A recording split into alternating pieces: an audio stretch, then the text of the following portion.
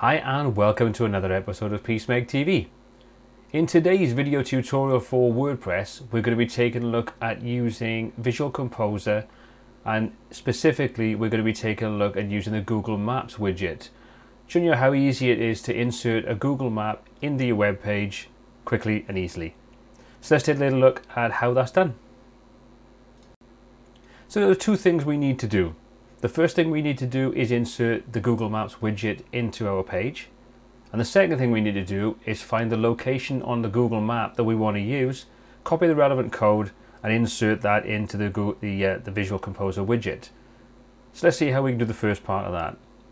I've already switched on the Visual Composer, so you can see we've got the editor screen in front of us. I'm going to click Add Element, and from the pop-up box we're going to just choose Google Maps. So that's going to open up the Google Maps dialog box. Now, it's already embedded something in there for me, which I don't want. So we'll just say that this is what you should see.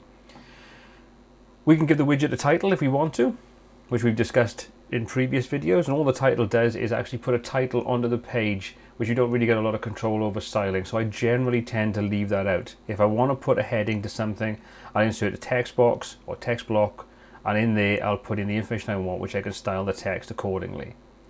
Second block we've got is the embed iframe code that we're going to use from Google Maps. Then we've got the map height, which we can just specify a specific amount, or we can leave standard, and we can give it an extra class name should we want to style this separately or independently on the page or throughout our entire site.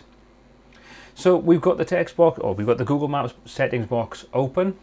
So all we need to do now is actually find the iframe code from the Google Map location that we want to work with and paste that in. So let's just switch over to Google Maps. And I've already put a destination in, which in this case is going to be Buckingham Palace. And all I need to do is come down to the bottom right hand corner and we've got a little cog icon. If I click on that, that'll bring up a small dialog box or a little menu system that we want. And I've got Share or Embed Map.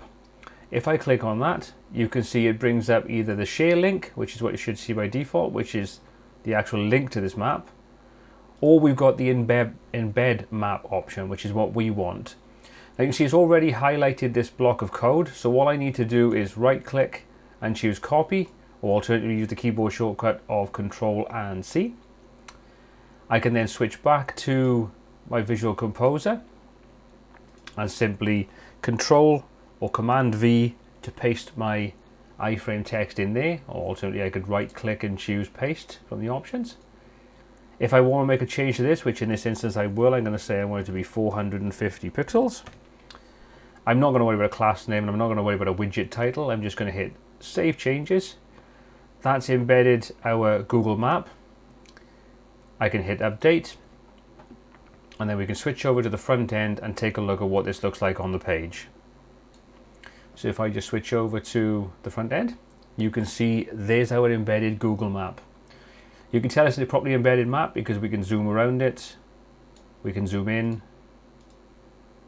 zoom out, and everything else you can do with a normal embedded Google Map. So that's all there is to embedding maps using Visual Composer into your web page in WordPress. I hope you found this video useful. If you have, please hit the subscribe button below. Hit the like icon, it really does help. If you've got anything in particular you'd like to see in a future video on WordPress, please by all means pop that in the comments section below. Or if you've got any feedback at all on this video or any of the other videos featured on this YouTube channel, please just put them in the comments below and we'll get back to you and answer any questions you may have. Until next time, take care.